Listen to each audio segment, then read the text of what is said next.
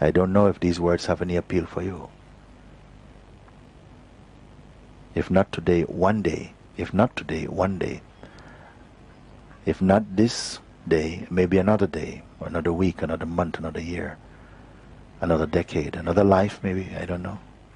But at some point, you will have to come back to this some way, either through a questioning like this, or by surrendering yourself entirely, abandon yourself at the feet of God. But one day you will have to drop yourself. You have to go beyond yourself. What does it mean, you see?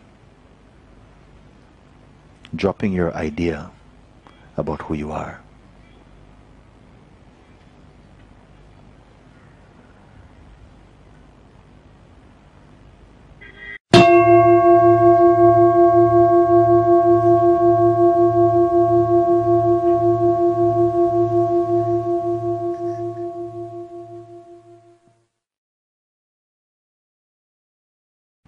It is important to find out the credibility of I. I feel this is common sense. To find out the credibility of I. Is I within you always constant? Or is it a shapeshifter? Now it's doing this, now it's doing that. Is it one I with lots of different uniforms? Or is it many, many eyes?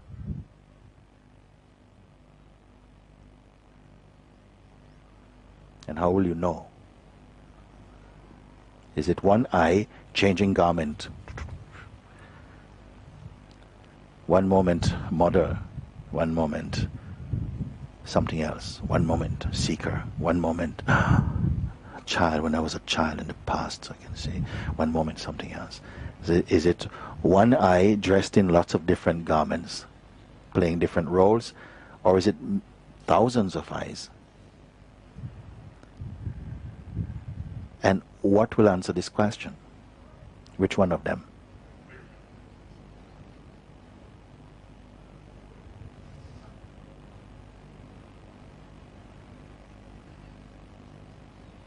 And maybe something also, maybe there's an I also that really don't find this question appealing.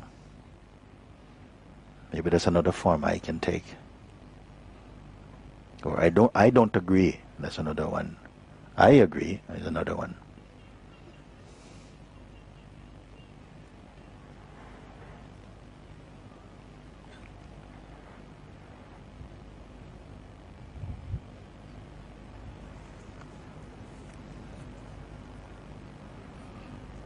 We can come to some conclusion through direct experience here. This is the opportunity of this opportunity of meeting, to come to some clarity. Also, we are meeting now. We're all in one-to-one at this point.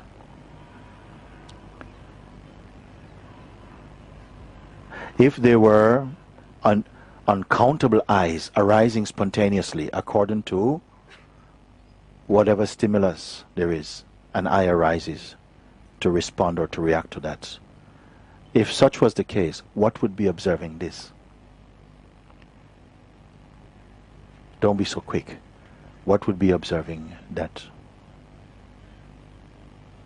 Is it not observable? Huh? If there was an I, if there is a feeling that there are hundreds of eyes arising throughout the day, all of them different, what would know this? What would be observing this?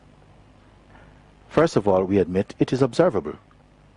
That such a thing happens, so it's already a fact, it's observable. By what is it observed? And I don't want the answer so quick. Allow the question some room. The question will be a bit like a mirror. Whose face will be in it? The observer of all these, including the eye, which is the most intimate, the earliest. What is capable even of observing eye?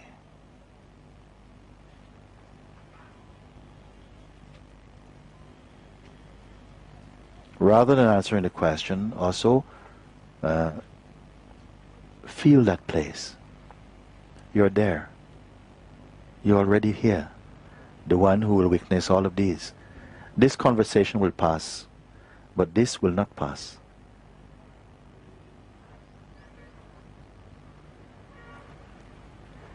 Does it grow old?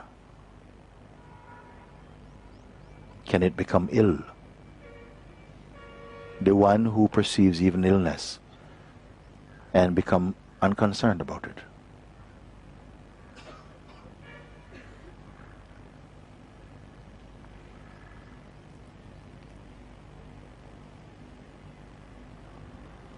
Speaking directly towards this.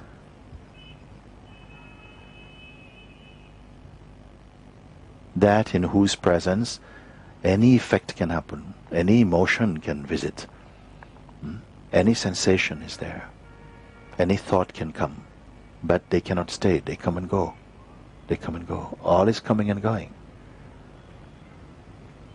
Who is the witness? What witness is the comings and goings? But itself is neither coming nor going. What religion is this one? What gender? What star sign?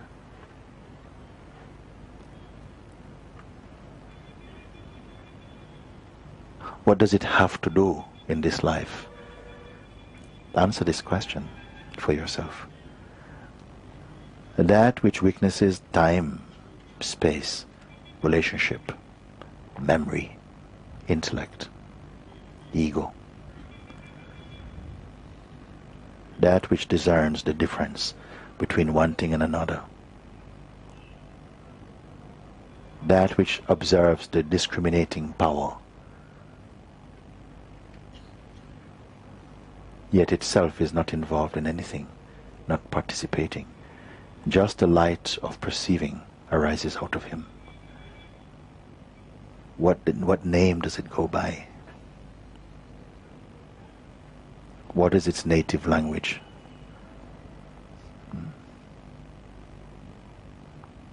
What belief does it need? What healing does it need, if any?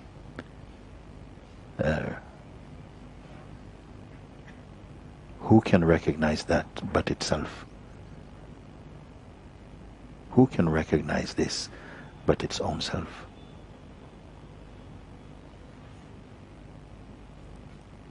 Seeing all forms, all names and all forms, knowing that they are transient, they come and go, is the witness of them. Can this be itself witnessed? That which is the perceiver of all form, perceiver of time, of space, of intention, of identity even, you see. That which perceives even the play of identity and perceives it casually. Who looks upon this universe of names and forms, of time and space and change and movement and perceives them casually? Who can never be intimidated, who does not know another, who need not refer to itself even as I. Where is the location of this? And who are you? Can you be apart from this? Who are you see?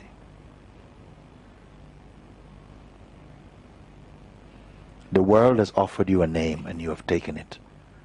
The world has offered you a name and you have taken this name. But you were there before this name came. Who are you? What is your original name?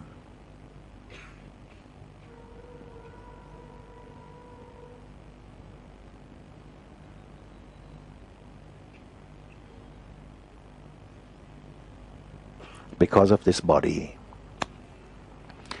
which in effect is like a burning candle,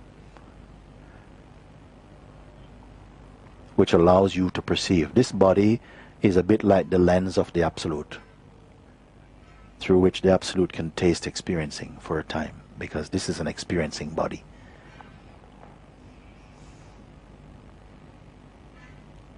And it imposes certain qualities through the perceiving, you see.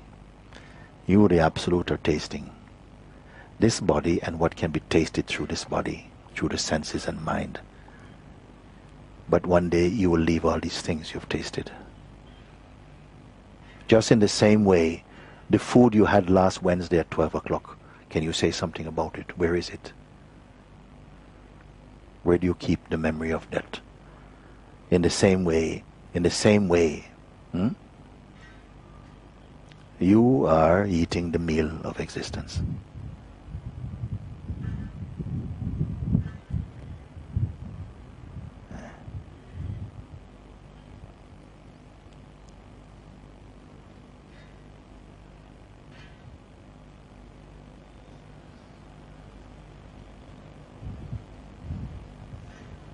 Something is consuming, and something deeper observes this consuming, but itself is not consuming. It alone knows itself. There is no other there. How far must we go? What transportation will you take? Is distance involved? Is distance involved?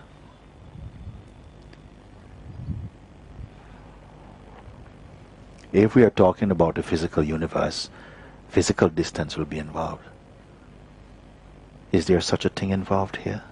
Distance? Perhaps conceptual distance?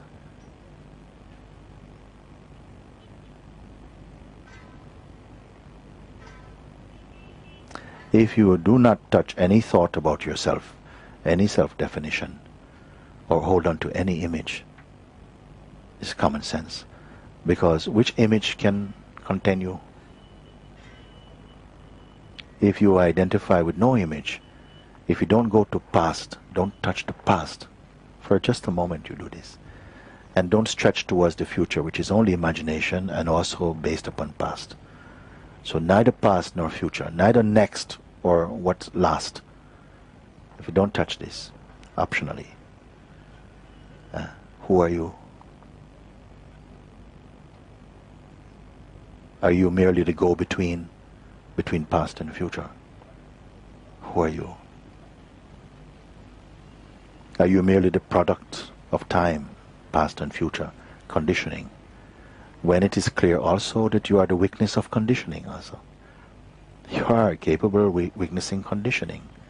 Time, space, all these things we talked about. I don't know if these words have any appeal for you. If not today, one day. If not today, one day. If not this day, maybe another day, or another week, another month, another year, another decade, another life maybe, I don't know. But at some point, you'll have to come back to this some way, either through a questioning like this, or by surrendering yourself entirely, abandon yourself at the feet of God. But one day you will have to drop yourself. You have to go beyond yourself. What does it mean, you see?